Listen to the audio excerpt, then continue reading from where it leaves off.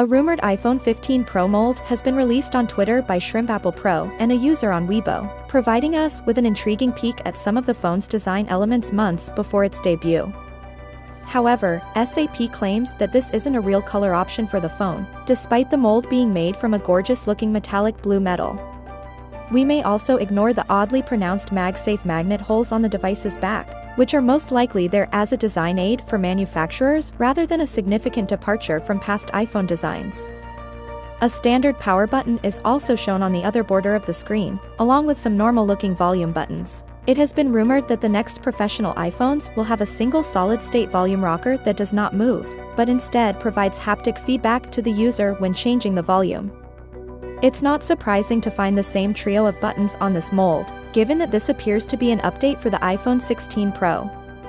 However, in this specific casting, there appears to be a separate button that could be the action button, which is believed to replace the mute switch. This button, which is located above the volume buttons, can be used to swiftly access a variety of shortcuts as well as to quiet the iPhone. Furthermore, there have been suggestions that this button may be modified to a user's preferences, and the size of the camera block in the forthcoming iPhone 15 Pro appears to be identical to that of the iPhone 14 Pro, which is excellent news for the design.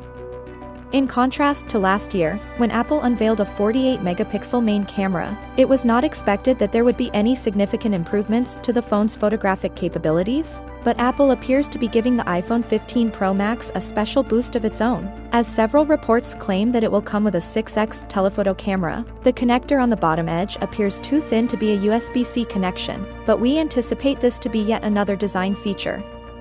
Despite the fact that the Pro model's USB-C may deliver better data and power transfer rates than the standard versions, Apple is almost certain to drop Lightning connectors in favor of the more common connection this year.